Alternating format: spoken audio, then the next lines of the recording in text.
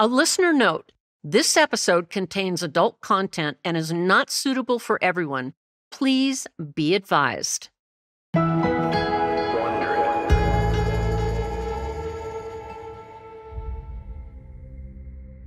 On a warm fall evening in 2002, Gabriel Polk was waiting for his father to come home from work. The two had plans to see the San Francisco Giants play later that night, and Gabriel was really looking forward to it. His father, Felix Polk, a well-known psychologist in the Bay Area, was not answering his calls. It was rare for him not to follow through on plans with his son. It was also out of the ordinary for him not to call Gabe and let him know that he would be late. At 8:30 that night, Gabriel anxiously called 911. When the operator asked why he needed the police, rather than answer, Gabriel hung up the phone. This was not the first time that week that police received a phone call from the Polks' home. Just 4 days before, Felix had filed a police report claiming that his wife had threatened to shoot him.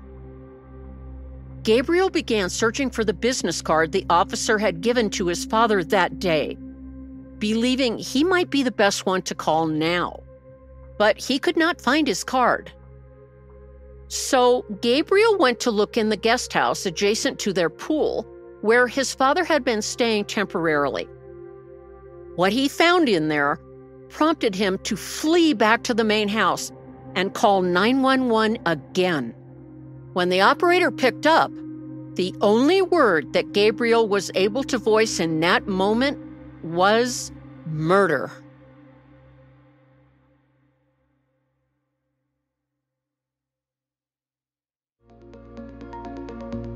From Wondery and Treefort, I'm Candace DeLong, and this is Killer Psyche.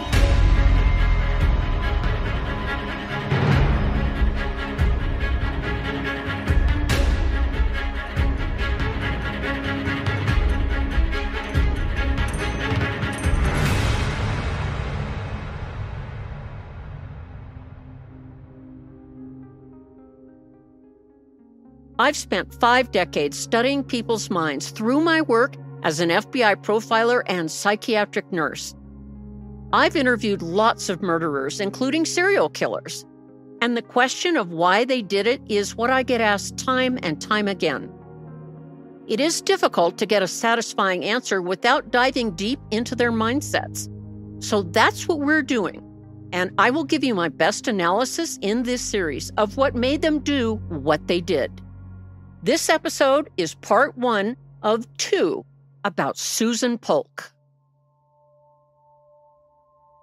Orinda is a small city only 20 minutes from downtown San Francisco. The beauty and location of the town has made it a draw for the wealthy who might want to escape city living but not be too far from it.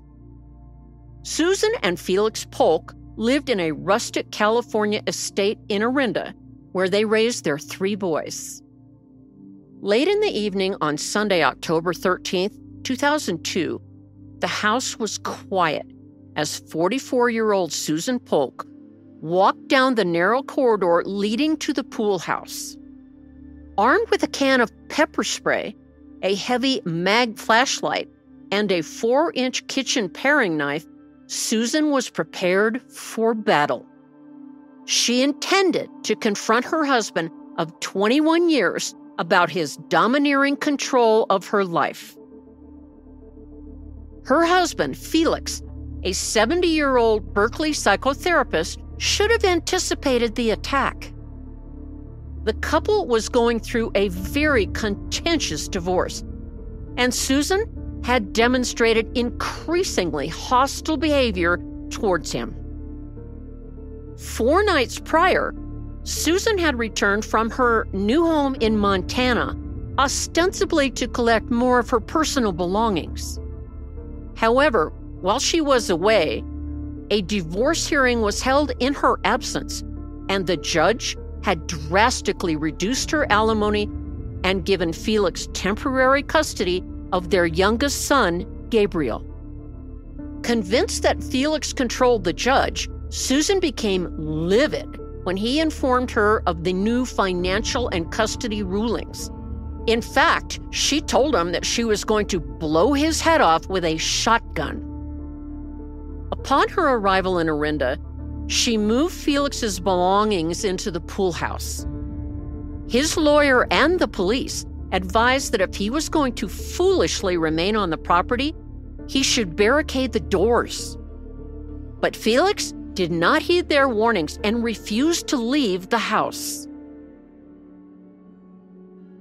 On that night, when Susan entered the guest house through an open door, she found Felix dressed only in black briefs, reading a book in an overstuffed chair. Susan hit him in the head with the flashlight and stabbed him 27 times. Forensic investigators could not determine at what point she bashed Felix on the side of his head, but they know he fought back.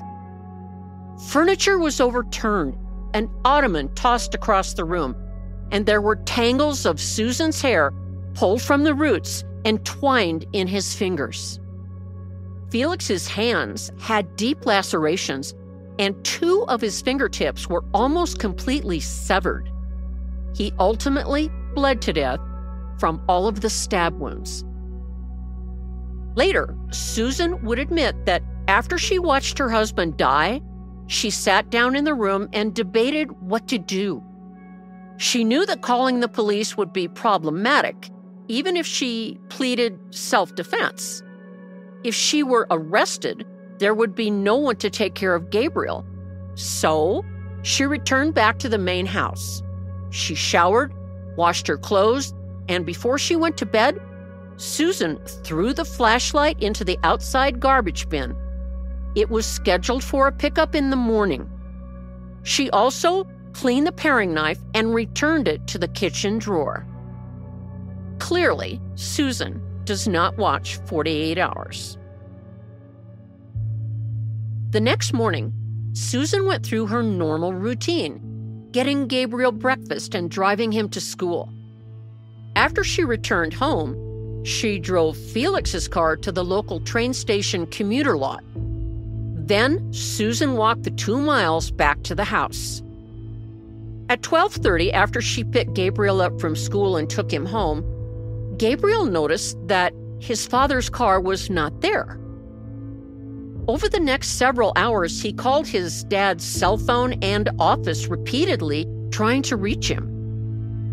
At 8:30 p.m., Gabriel asked his mother if she knew the whereabouts of his father.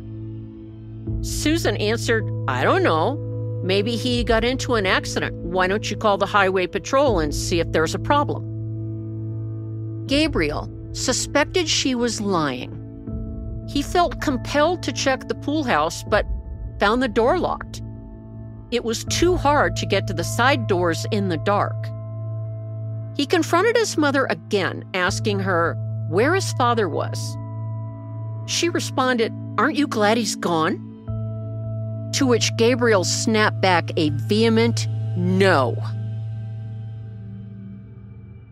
For 4 years, Susan had been building a case against Felix. She told Gabriel and his brother Eli, who at the time were 11 and 13, that Felix had been using his skills as a psychotherapist to hypnotize and manipulate them. However, she was never able to sway her oldest son, Adam. Adam, a sophomore at UCLA, would later tell police that his mother, and I quote, acted fine 80% of the time and delusional the other 20%. Although she might have been delusional, Susan was very clear the many times that she warned Felix and her sons that she was going to drug, drown, run over, or shoot her husband. But she repeated these threats so often that the men in her family just tuned her out. So when Gabriel first called 911 and the operator started asking questions, he felt maybe he was being alarmist. Susan overheard him on the phone and asked why he was calling the police. He ignored her and went back to the guest house with a flashlight, determined to find the business card of the police officer that his father had spoken with just days before. This time, Gabriel got in through the kitchen door of the pool house. He froze for a moment, taking in the scene. His father was on his back in a pool of dried blood. His eyes were open and fixed, his mouth agape, and his skin drained of color. Gabriel fled to retrieve the cordless phone in his bedroom and get help. That was when he called 911, alerting them to the murder. He told the operator, "I think my mother shot my dad." When the officers arrived, Susan claimed to have no knowledge of where Felix was. After finding his body in the guest house, they reported back to Susan that he was dead. "Oh, well," she said, "we were getting a divorce anyway."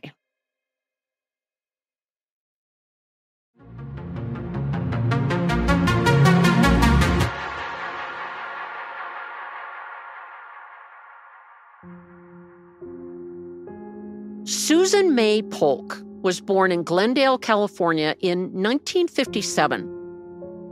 When she was born, her father, Dick Bowling, was in law school, and her mother, Helen, worked part-time to help support the family.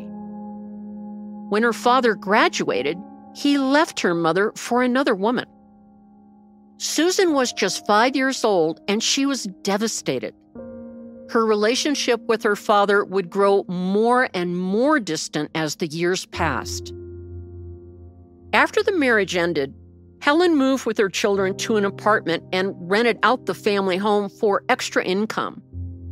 They were forced to move several times, downgrading the apartment's size and quality each time. By 1967, the family of 3 were living in Oakland, California. Susan and her older brother David were both highly intelligent and gifted students, but neither of them enjoyed school. Her mother later reflected that Susan, quote, "did not know how to smile and make everyone feel accepted." When Susan was 15, the family moved to Concord. Susan had a 2-mile walk to school and felt anxious about the growing amount of catcalls she received from the older boys. Although her body was maturing, Susan was not interested in boys or the high school scene. She found school boring. She preferred to stay home reading Dostoevsky, which is what she did the majority of the time. Although Susan's mom had never graduated high school, she instilled in her children that education was the way out of their financial and social situation. She read them the Russian classics and was very happy when they became Susan's favorite stories as well. However, Susan became so immersed in her books that she stopped making an effort to communicate with the outside world. Susan wrote in an essay that she felt as though she was in a different dimension than other people, speaking a different language. She said, and I quote, "I talked not of what was essential to me. I did not feel what I spoke of had real meaning. I spoke of only what was superficial to me, what was not important to me. I ceased to communicate what was the content of my thoughts." At a parent-teacher conference in 1972, her mother learned that Susan had been skipping school and staying home. The school recommended that Susan see Dr. Felix Polk, a psychotherapist who specialized in troubled adolescents. He had received his PhD in psychology from UC Berkeley and had a large private practice. This recommendation would change Susan's life forever. Felix Frank Polk was born in Vienna, Austria in 1932 to wealthy and educated parents, just a few moments after his twin brother, John. The Polks owned and operated luxury clothing stores founded by Felix's maternal grandparents. they had a large home that was staffed with a cook, housekeeper, chauffeur, and nannies. Felix was very close to his nanny, Katja, who was very loving and warm to him. She was much closer to him than his own mother, who held Felix at arm's length and seemed to favor his twin brother more. The Polks were Jewish, but not observant. However, that mattered little to the Nazis when they invaded Vienna. They arrested Felix's father in 1938 and forced the Polks to surrender their family business. 6-year-old Felix watched as his father was beaten and carted away by the Nazis. This traumatizing event was followed by months of terror while his family tried to get visas to go to France. Felix and his brother were even baptized with the hope that would help them obtain their exit visas. Compounding Felix's fears was his heartbreak at having to leave behind his beloved nanny, Katja. Felix later said that he never got over that loss. Felix, his twin brother, older sister, and mother eventually reunited with their father. Felix would recall this time later as a period of hunger, fear, and uncertainty.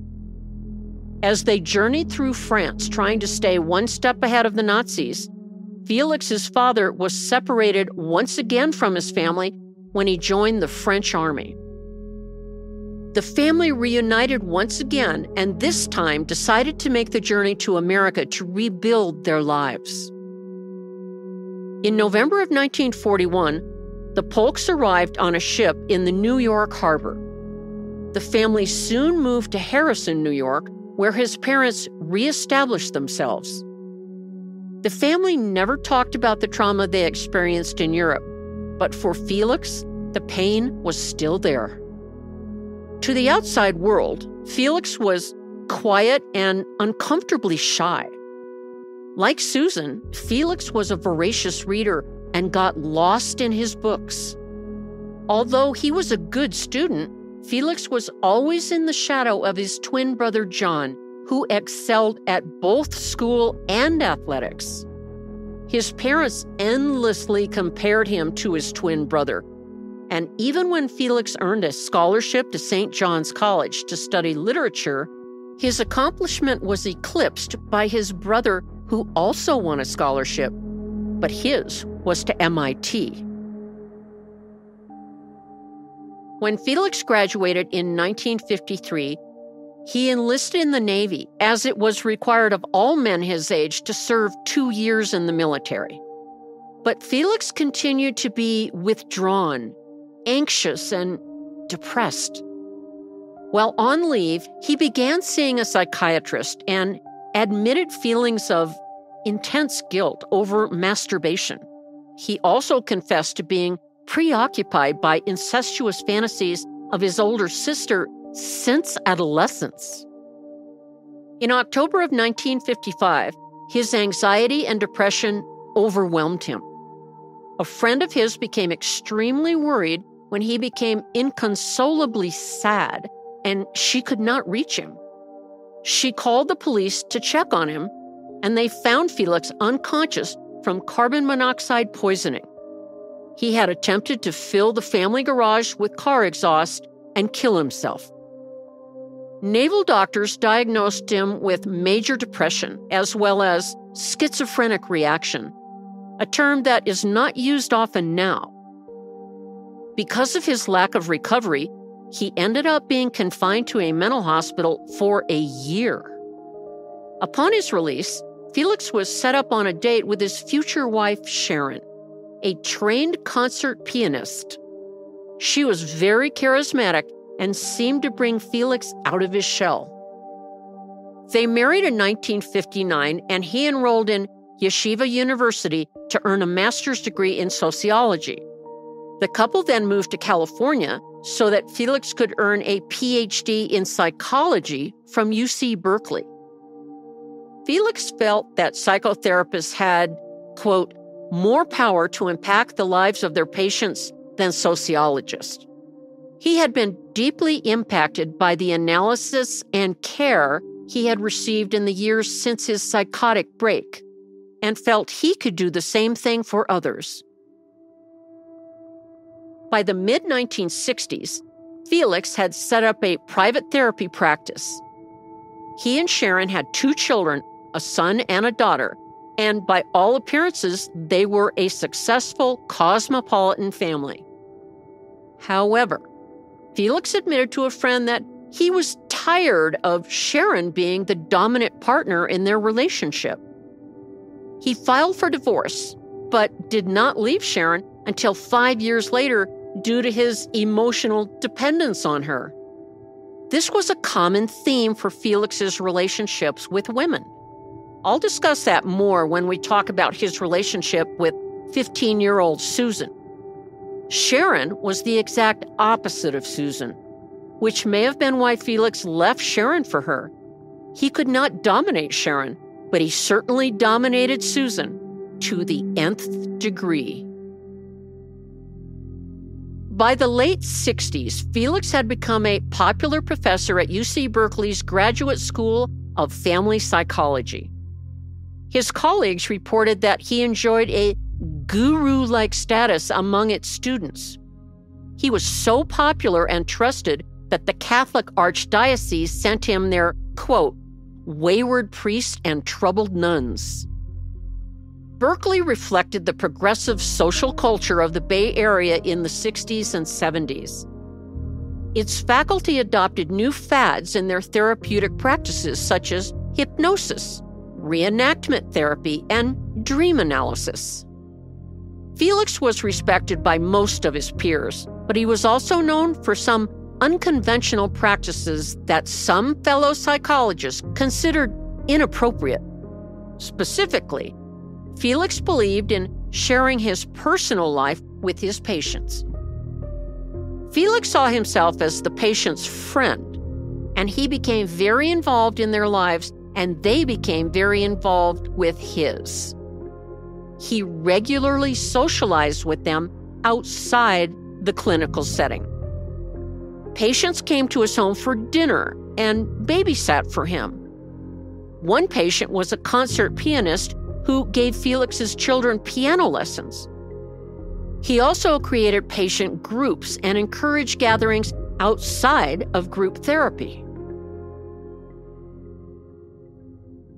There are several very good reasons why therapists should not socialize with their patients. According to an article written by psychologist Leonard Holmes, your therapist should not be your close friend because that would create what's called a dual relationship. A dual relationship occurs when 2 people are in 2 very different types of relationships at the same time. Why is this a problem? Because a problem in one relationship can cause problems in the other. For example, if you are mad your therapist didn't come to your birthday party, it will be hard for you to open up in the therapeutic setting. In 1967, Felix became a convert of EST, or Erhard's Seminar Training, also known as EST. EST was founded in 1971 by Werner Erhard, also known as John Paul Rosenberg, a former used car salesman with no background in psychology. Over a 6 days and 60-hour course, Werner taught that an individual is responsible for all that happens to them and that a person has the power to be anyone they want. He taught that you could, quote, reprogram your mind, repair broken beliefs about yourself, and create the life you want. Participants in this grueling seminar would often be in sessions from 9 a.m. till past midnight with only 1 meal break. The most important part of the training was to recognize and, quote, experience one's recurrent patterns and problems and choosing to change them. This was how one could free themselves from their past. For Felix, EST was transformational. The concept of being guilt-free also made it easier for Felix to ignore critics of his hands-on psychological approach. In 1972, 15-year-old Susan Bowling walked into Dr. Polk's office. She was a bright, though troubled teenager who had profound issues with authority. But Felix's warmth and love of Russian literature won her over. But therapy was not an immediate cure for Susan. According to Carol Pogosh's book about Susan Polk, Seduced by Madness, she still refused to go to school, a decision which, strangely enough, Dr. Polk supported. And about a month after she started therapy, she was sentenced to a month in juvenile hall for shoplifting a dress. She ran away to Oakland and lived with a friend for a month before calling her mother and coming home.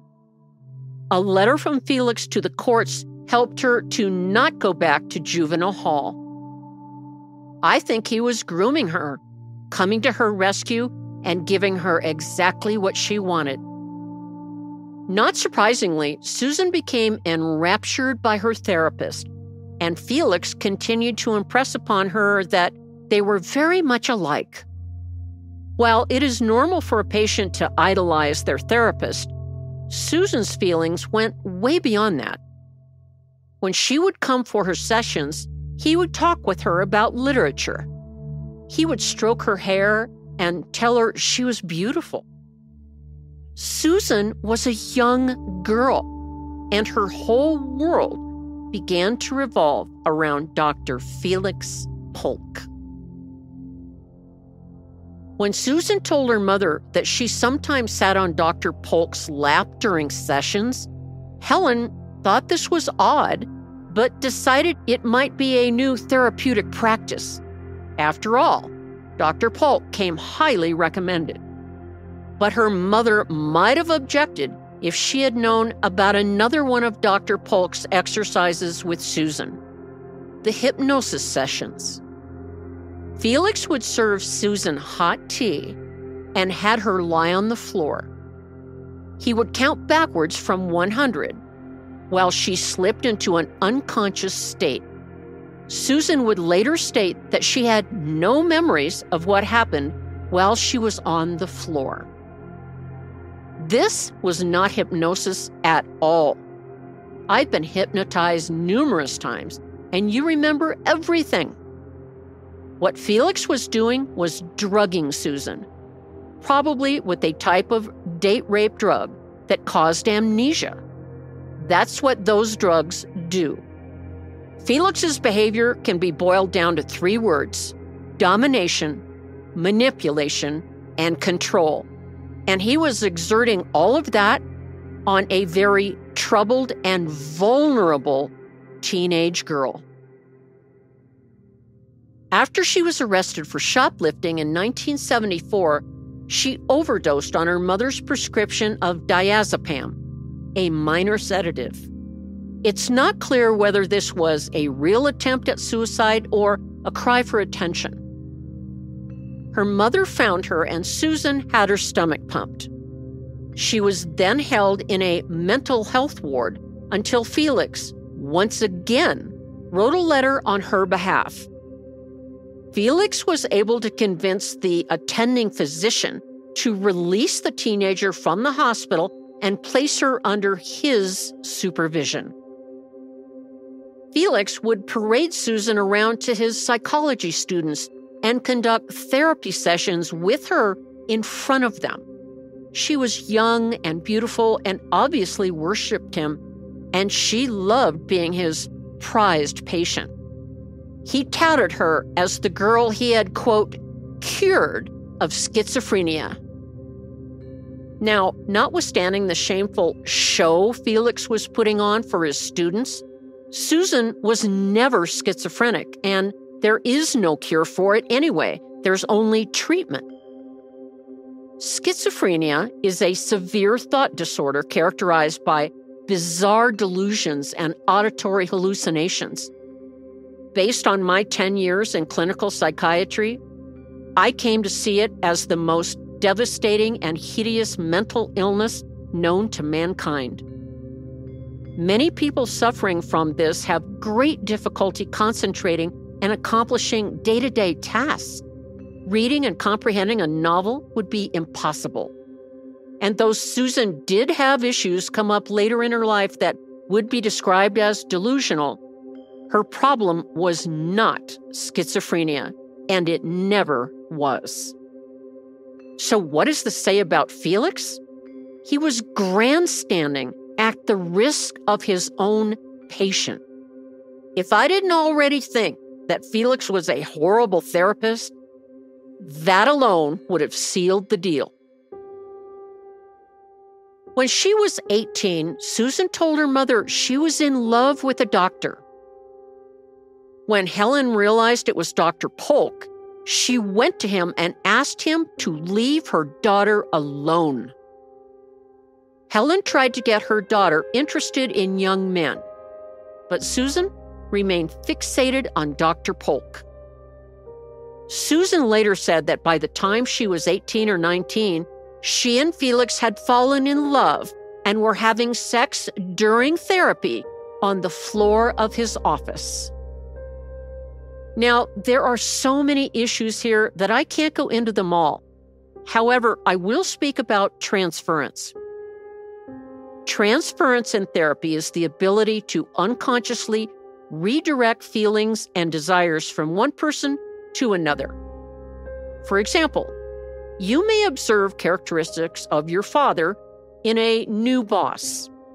You may attribute fatherly feelings to this new boss or negative feelings depending on the relationship you had with your father. Transference in therapy happens when a patient attaches anger, hostility, or love, adoration, or a host of other possible feelings onto their therapist or doctor. And let's not forget, Susan was deeply wounded at the age of only 5 when her beloved father left her behind while divorcing her mother.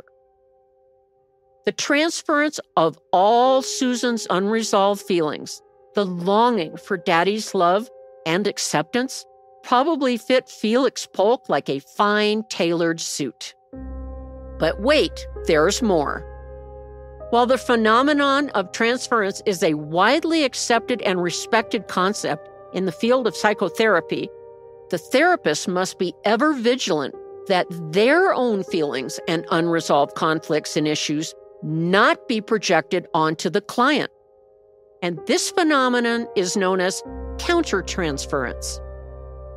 If this happens and the therapist is projecting their emotions and subconscious thoughts onto the patient, it can create problems for the patient and their sessions. When you think about it, the therapist is supposed to be the adult in the room, right? So to speak.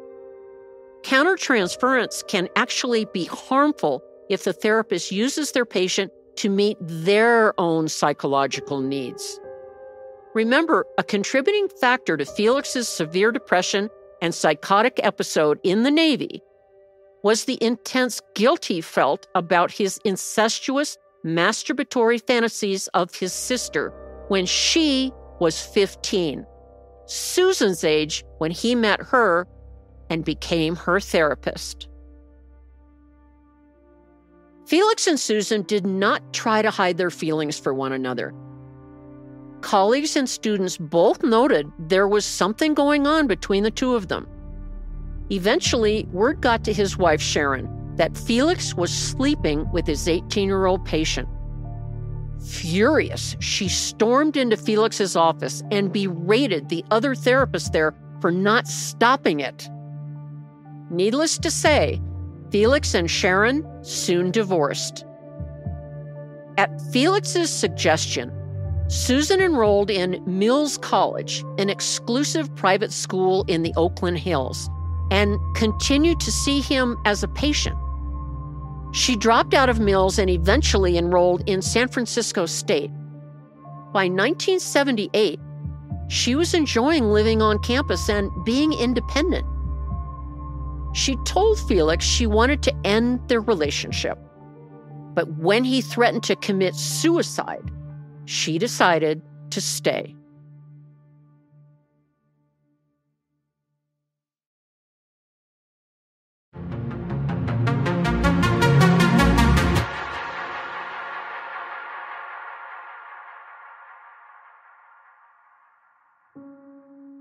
In the 1960s and 70s, there were no established rules about a therapist-patient relationship. In fact, Carl Jung had affairs with many of his patients. And in the 1970s, there were some schools of thought that believed sex between a therapist and patient was beneficial to both parties. Nothing could be farther from the truth.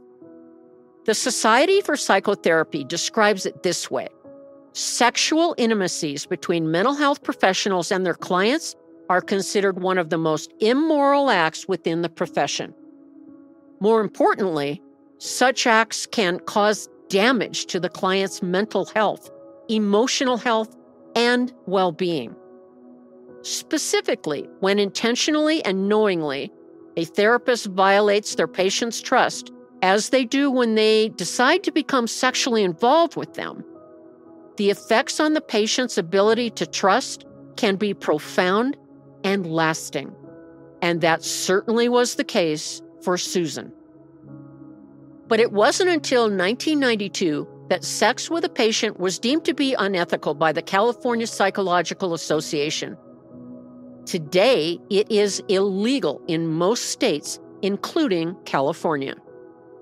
According to the American Association of Psychologists website, quote, "It is highly unethical for psychologists to form personal relationships with patients outside of therapy because it would create a dual relationship, where the relationship is twofold and the dynamics of one would impact the other." We've talked about that. The American Counseling Association and the Association of Clinical Psychologists have a clear code of ethics regarding dual relationships. According to the ACA, and I quote, "A non-professional dual relationship has the potential to blur the boundaries between a counselor and a client, create a conflict of interest, enhance the potential for exploitation and abuse of power, and/or cause the counselor and client to have different expectations of therapy." In Carol Pogash's book, she spoke to Dr. Margaret Singer, a former teacher of Felix's and an expert on brainwashing. Dr. Singer favors a clear boundary between patients and therapists. She warns that, quote, "You don't have a dual relationship. The therapist does not become the landlord or the lover, because a person puts onto therapy all the most positive hopes they can gather. Then when a therapist lets the patient down or violates them, it's terrible." Felix should have heeded his teacher's warnings. At some point, he must have let Susan down because the fallout for him was tremendous. In fact, it ended his life. Instead, he chose to go all in on his relationship with Susan. And on Christmas Day, 1981, 24-year-old Susan Bowling married 50-year-old Felix Polk. But this tale did not end up happily ever after, and this was not the end of Susan and Felix's story. Join us next week as we talk about the factors that drove Susan to kill Felix, and learn how Satanism, cocaine, and Cocoa Puffs all factored into the murder of Felix Polk. When I was growing up, my brothers and I really looked forward to Saturday mornings. We would wake up and my mother would have what we like to call a sugar breakfast. My two older brothers would usually choose pancakes or bacon and eggs, but my younger brother and I would opt for Frosted Flakes cereal, called Sugar Frosted Flakes back then. You remember the commercials? A cartoon tiger named Tony would always say, "They're great," at the end of the spot. I also really liked a cereal called Cocoa Puffs, which was basically little balls of rice and corn covered in chocolate. For some reason, my dad drew the line at this cereal, even though Frosted Flakes had just as much sugar. Maybe it was the chocolate for breakfast that threw him. I don't know. Probably so. He was a conservative guy. Cocoa Puffs had a mascot named Sonny the Cuckoo Bird, who, by the way, looked nothing like a cuckoo bird. In the commercials, Sonny would try desperately to stay focused on whatever task he was doing, but would inevitably lose his concentration. Everything he did would remind him of his favorite cereal. Sonny would devolve from a seemingly normal bird, a normal bird who talked, that is, into a frenetic animal. His eyes would roll around and he would flip uncontrollably, the whole time yelling, "I'm cuckoo for Cocoa Puffs." This was, of course, adapted by kids as a way to call out a peer when they were acting wild or strange, or to describe someone who they felt was, for lack of a better word, crazy. Adam Polk, the first son of Susan and Felix, took the witness stand during the trial for the murder of his father. He had to tolerate his father's accused murderer, who was representing herself, cross-examine him for days. During the third day, Adam's patience had run out. After a particularly outrageous question, Adam finally lost his cool. "You're bonkers," he said. "You're cuckoo for Cocoa Puffs." This outburst and the laughter in the courtroom did not deter the defense. Neither did the fact that the accused murderer, Susan Polk, was cross-examining her own son.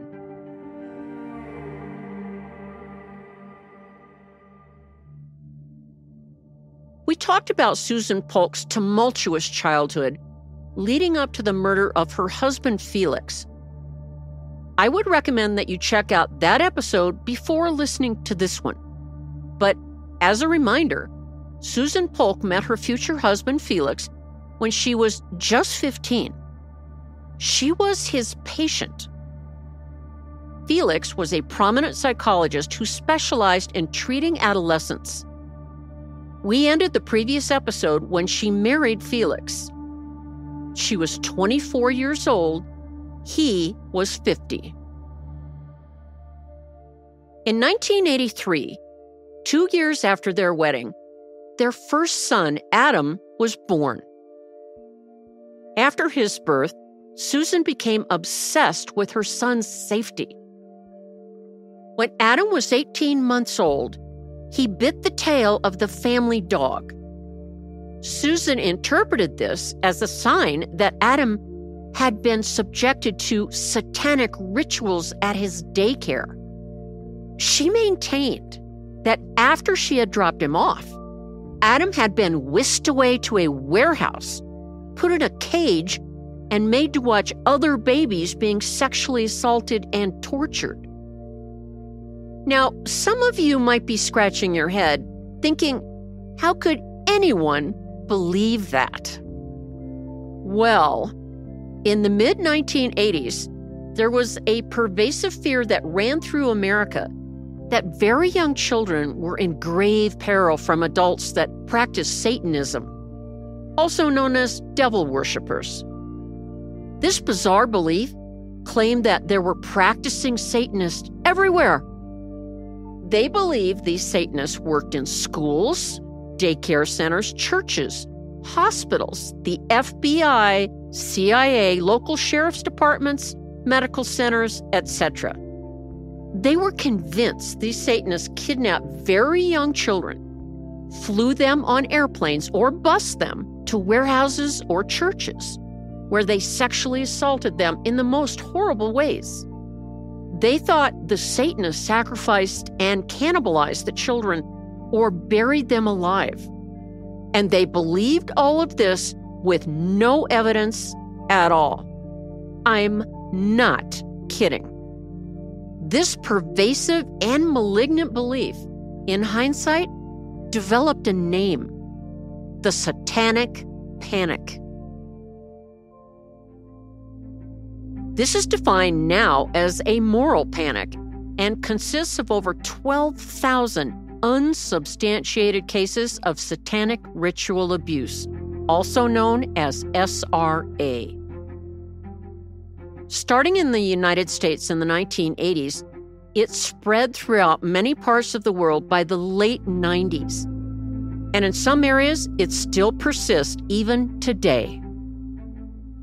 The panic originated in 1980 with the publication of Michelle Remembers, a book co-written by Canadian psychiatrist Lawrence Pasder and his patient and future wife, Michelle Smith. The book used the now discredited practice of recovered memory therapy to make sweeping, lurid claims about Smith's supposed experience with satanic ritual abuse. After the book's release, allegations arose throughout much of the United States and involved reports of physical and sexual abuse in the context of occult or satanic rituals. In its most extreme form, the allegations involved a conspiracy of a global satanic cult whose members consisted of the wealthy and powerful world elite. This group was accused of breeding children for human sacrifices and child pornography. The FBI, however, never found evidence of this or even evidence of satanic cults communicating with each other. There was no organization of these practitioners.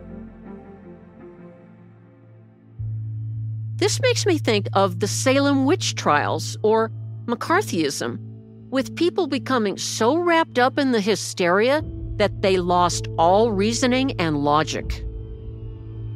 A scary side effect of all of this was that many adults whose professions were tied to interactions with children were arrested, even jailed without a trial, based on mere accusations. Many innocent people were ruined by these outrageous claims. Believe it or not, the concept of an organized global satanic child-abusing cult turned out to be all nonsense, based on the deranged minds of a few mentally ill people and their overzealous and wildly imaginative enablers, some of whom were psychotherapists. After Susan Polk came to the conclusion that her son, Adam, was a victim of Satanists, she would drive him around their hometown, asking him to point out the pedophiles from the alleged satanic group.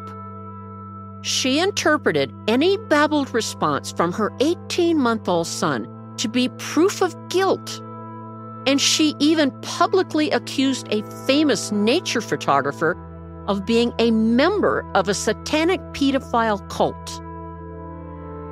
Incredibly, Felix supported his wife's claims, maintaining he too had observed signs of abuse in Adam's behavior.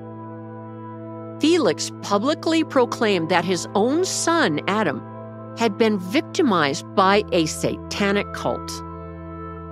Although he had no proof of this, and an FBI investigation into the claims found nothing, Felix still claimed that his preschool-aged son had witnessed numerous children being raped, consumed, and buried alive. He said that Adam alone had survived and lived to tell the tale. Given that Adam was a toddler at the time, it is remarkable to think that he was able to relay all of this specific information to Felix. Susan and Felix established a group of concerned activist parents called Enough. The couple organized rallies denouncing the pedophiles and demanding political legislation to protect the children. Susan was even interviewed in the local newspapers about the so-called satanic threat. Felix even had then 5-year-old Adam on stage with him at a public presentation in 1988.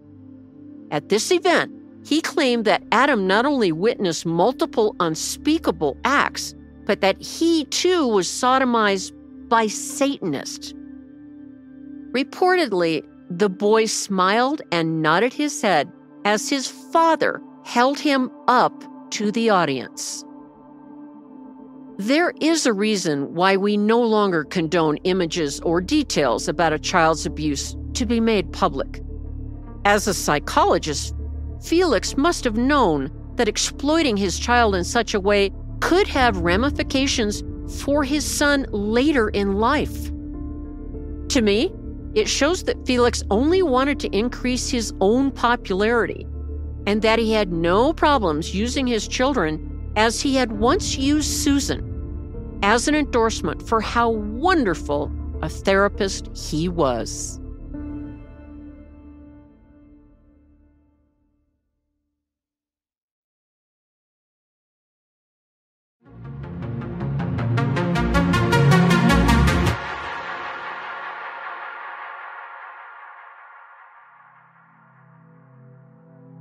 According to the book Seduced by Madness by Susan Polk, a friend of Susan's from college said that Susan, and I quote, strenuously objected to Felix's use of cocaine, which he had snorted during his grad school days and continued to use for years afterward. Cocaine has a long history of abuse among psychotherapists. One prominent example was Sigmund Freud, who penned some of his best-known theories about the unconscious mind while high on cocaine. But Felix's reaction to the drug was less fruitful. Susan complained that when he was high, Felix sometimes actually hallucinated and became impotent. And it's true, cocaine can have that effect on men. Eventually, Susan had 2 more sons, Eli and Gabriel. On a family trip to Disneyland in 1998, Susan had a very public breakdown in front of all 3 of her children. She sobbed uncontrollably because she suddenly remembered that her brother had beaten her up and her father had molested her as a child. Felix tried to console her and explain to their confused sons that their mother had a very traumatic childhood and was now remembering things. This epiphany was the result of Felix's adoption of the repressed memory concept. In this theory, a lack of memories or crucial events suggests that there are repressed memories in the subconscious. However, according to family members, the majority of Susan's recollections were found not to be credible. She had a delusional disorder, and that affected her interpretation of the world. At Susan's trial, the prosecutor, reading to the jury from the American Psychiatric Association's Diagnostic and Statistical Manual of Mental Disorders, 4th edition, also known as the DSM-4, claimed that Susan suffered from persecutory delusional disorder.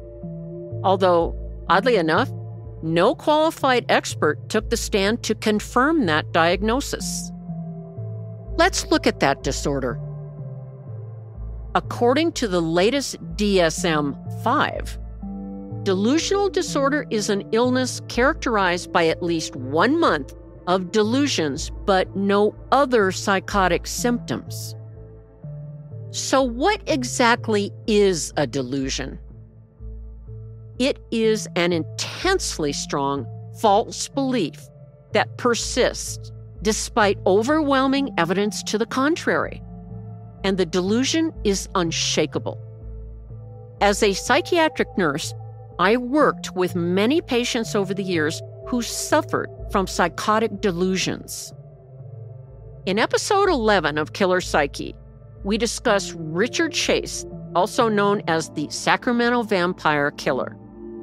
I explained his bizarre delusion that his blood was turning to dirt and that he could only survive by replacing it with another person's blood.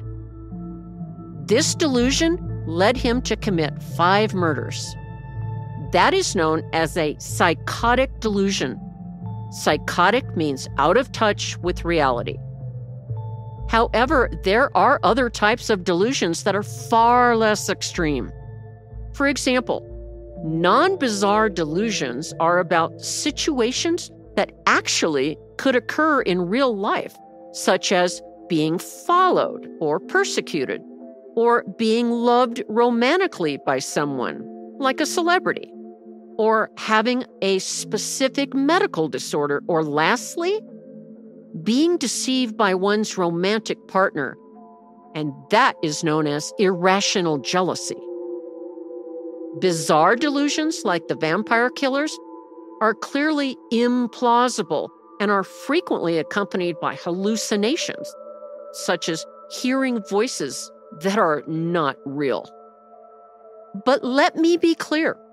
Non-bizarre delusions are not real or true, but they are totally real to the individual who believes them. There are also cases where these delusions are somewhat based in reality, but have become highly exaggerated in the individual's mind. Persecutory delusional disorder, which the prosecutor declared was Susan's problem, was previously known as paranoid disorder. This is a serious mental illness in which a person cannot tell what is real from what is imagined.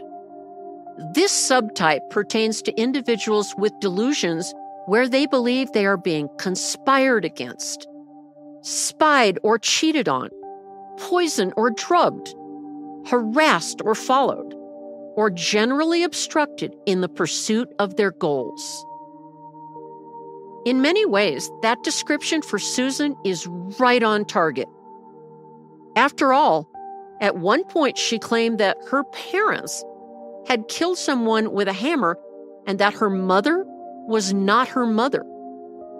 Susan made her mother take a DNA test to prove their genetic relationship. However, she still did not completely believe the positive results. That doesn't surprise me. Remember, for the delusional person, their delusion is unshakable. But what if Susan's beliefs, or some of them, were 100% true? Does that negate the diagnosis of persecutory delusional disorder? No, it does not. And if we believe some of her claims, and I do, does that mean we should believe all of them? No, it does not. And what if Felix had his own agenda and really was manipulating his wife in such a way that she believed everything he said, no matter how outrageous? It appears to me that is exactly what he did, starting when she was only 15 years old and began to see him for psychological help. All 3 of the Polk boys were intelligent, handsome, and athletic. They were also very popular with their classmates. However, they did not comprehend how unusual their mother's behavior and their father's response to it appeared to the outside world. Unfortunately, Susan did not enforce much discipline. As the children grew, she imposed very few barriers on their behavior. She would allow them to skip school, and if they got into trouble, it was always the teacher's fault. At some point, each of them was suspended for fighting. Later, Eli, the middle child, was arrested and incarcerated for assault and placed in a detention center for teenagers. Susan convinced Eli that his father had persuaded the authorities to incarcerate him. Of the 3 Polk sons, Eli was the closest to Susan and believed the stories she fed him, which resulted in Eli hating his father. This is not to excuse any of Felix's behavior. He would point out to his sons that their mother was mentally ill and they should not take her seriously. He still treated Susan as if she were his 15-year-old patient, and that was beginning to wear her down. Susan felt that she was trapped in the relationship and that Felix would never allow her to leave. She claims he threatened to kill her or himself if she left. Felix's belief in Susan's recovered memories and his encouragement that she continue to uncover more ultimately backfired on him. Susan began to feel that she had been manipulated into loving Felix and that perhaps she did not really love him at all. On the morning of her 40th birthday in 1997, she woke up and asked him what the exact date was that they first had sex. This question developed into Susan having recovered memories of being hypnotized, drugged, and raped by Felix when she was his 15-year-old patient. Armed with this revelation, Susan threatened to inform the school where Felix taught, the professional board that accredited him, and all of his patients, essentially destroying his life and career. Felix was at a loss about what to do. He did not want the information that he'd had an illicit, unethical, and illegal affair with his teenage patient to become public knowledge. He also did not want to admit that his wife, who he once held up as his prize patient, was paranoid, delusional, and beyond his ability to help. After all, as we talked about in episode 1, he had supposedly, quote, cured her of her schizophrenia years before. Susan's mental state quickly deteriorated. She told anyone who would listen that she was a psychic and had predicted the 9/11 terrorist attacks. Susan stated that she had passed this information on to Felix, whom she insisted was a member of the Israeli intelligence agency Mossad. But she claimed that Felix only alerted the Israelis, not the United States government. Gabriel would later say on the witness stand that every Saturday, his mother would try to, quote, find codes in the newspaper that secret agents had put there. In January 2001, she took a trip alone to Yosemite. Susan ingested a bottle of aspirin and then called Felix. He alerted 911 and she was taken to a hospital. Again, like when she was 15, Felix had hospital administrators release her to his custody. In November of 2001, Susan filed for divorce. Eli and Gabriel wrote letters to the court expressing their desire to live with their mother. However, after Eli was arrested for assault in February of 2002, Susan changed her mind about custody. She informed Felix's lawyer that she was relinquishing all rights to her children. Felix ignored her, knowing that given her mercurial nature, it would be only a matter of weeks till she would reverse that decision. And of course, she did. In the fall of 2002, while Susan was away in Montana, she became enraged to hear Gabriel say nice things about his father. She felt that Felix had already convinced her older son that she was delusional, so she wanted to return home to ensure that he would not get to her youngest son as well. At the same time, Susan found out that Felix had gotten full custody of the boys and that her alimony settlement had been substantially cut by 75%, effectively leaving her unable to support herself. Infuriated, she told Felix that she was going to kill him. A neighbor claimed that Felix called him the day before the murder and told him that he had just gotten off the phone with his soon-to-be ex-wife. According to the neighbor, Felix, quote, said that Susan called him, said she was in Montana, and she was coming back to kill him. And I said, "Have you called the police?" He said, "I told Susan I wouldn't." I said, "Felix, you want to live?" "Yes." "Then you call the police. This is not a joke." And it obviously was not a joke, since Felix was murdered in the middle of the early morning the next day. On October 14, 2002, the night when Gabriel called the police and reported that his mother had murdered his father, Susan was shocked. She had not considered that Gabriel would not back her claims of self-defense. For all of her brilliance, Susan did not understand that by murdering their father, she effectively destroyed her relationship with her sons.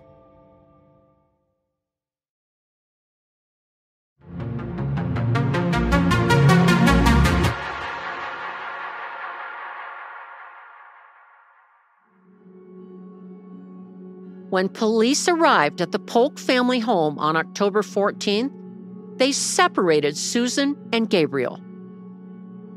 Gabriel was initially interviewed as a suspect, but police quickly eliminated him.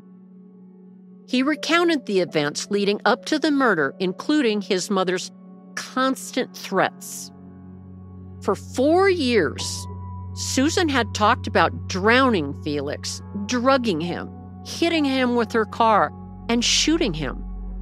Sitting in the interrogation room, Gabriel still believed his mother had carried through with her threat to shoot his father. Cameras recorded his phone conversation with his older brother, Adam. Gabriel told him, and I quote, "The crazy bitch shot him." Of course, she did not shoot him.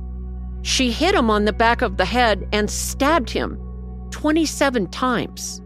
But the sentiment remained that her children thought that she was mentally ill and knew that she had killed him. After Susan was arrested, Adam took charge of family matters and placed Gabriel with a family friend. Susan initially was grateful to them, but weeks later, she turned on the family, accusing them of embezzling money from the Polk Family Trust. She also believed that they influenced Gabriel against her. The brothers reported that this was common behavior for their mother. She would initially be warm to someone and then accuse them of conspiring against her. That description perfectly fits someone suffering from persecutory delusional disorder. Felix's twin brother hired a lawyer to oversee the assets in the estate. However, Susan used the money to control her sons. When Adam needed to use her car to drive to his summer job, she only agreed to do so if he would remove Gabriel from the family he was living with.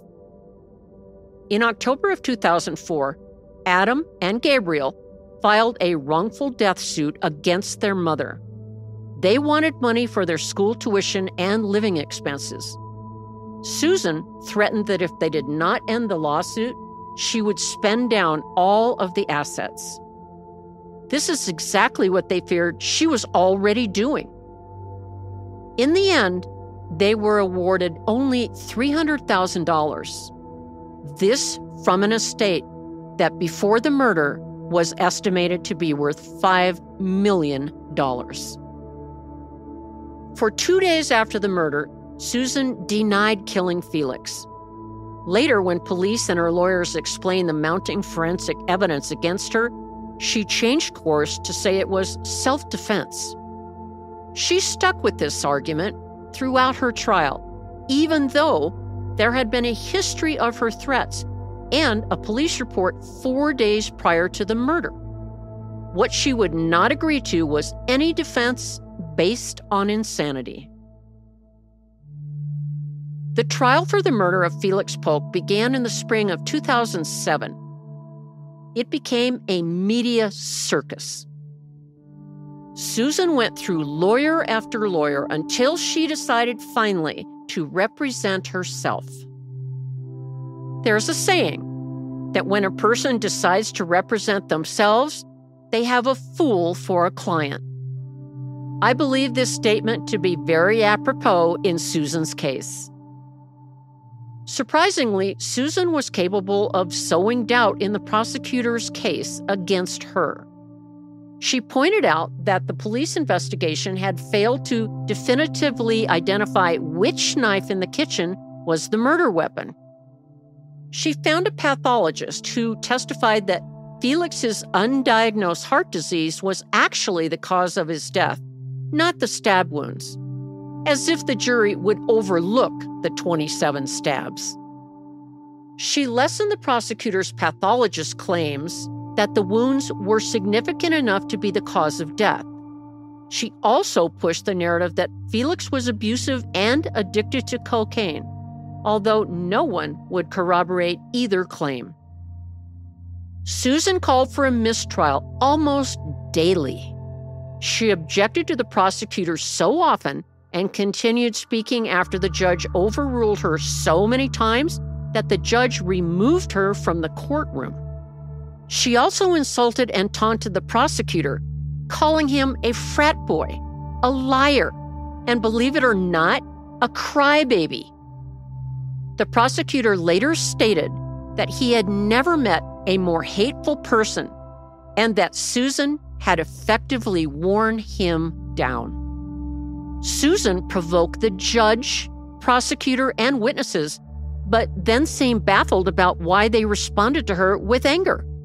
She was also unprepared for how angry her sons were with her. 2 of her sons, Gabriel and Adam, both testified for the prosecution.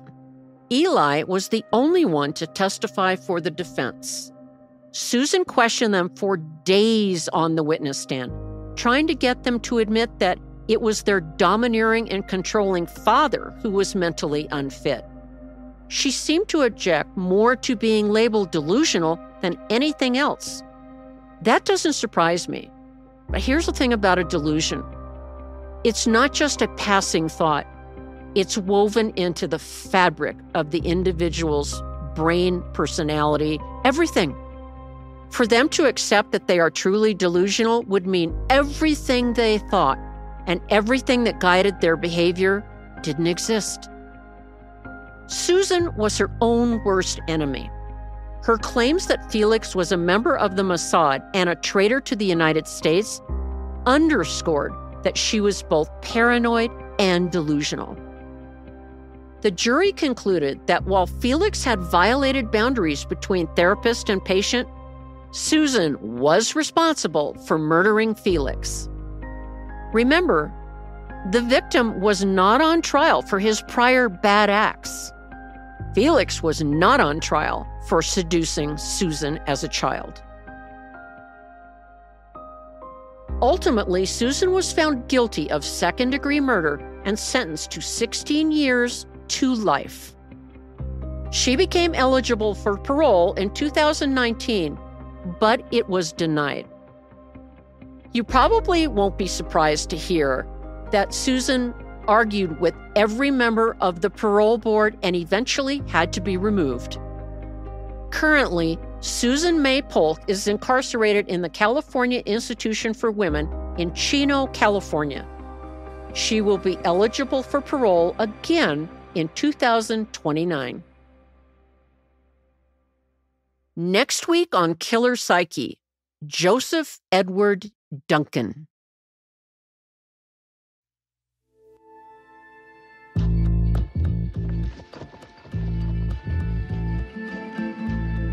From Wondery and Treefort Media, this is Killer Psyche.